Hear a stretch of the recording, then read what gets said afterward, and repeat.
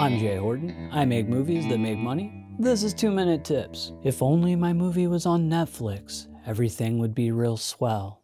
If only my movie was on Netflix, I could tell the bill collectors to go to hell. If only my movie was on Netflix, the money would rain. If only my movie was on Netflix. Wait, what? Are you fucking insane? Yeah, and now you see why I never pursued poetry for a living. Point of that awful poem was, if you're chasing Netflix for your indie film, you're most likely wasting your damn time. Let me save you a lot of time and aggravation. In all likelihood, you're not getting your little independent film on Netflix. Netflix don't give a fuck about acquiring fresh independent content. They're focused on creating in-house stuff. And sure, they do pick up some. But even when they do take indie stuff, it's usually from a producer or a company with which they have a prior relationship. Now, all that said, if you make a little tiny movie and it gets in and blows up at some major film festival, sure, you got a shot.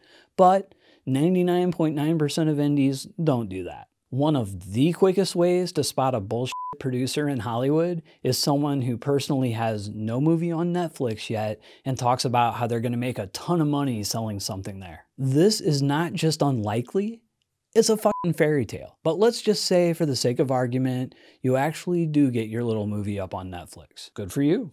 But there's honestly not a huge financial upside there. They require an exclusive license for up to 2 years and they pay flat.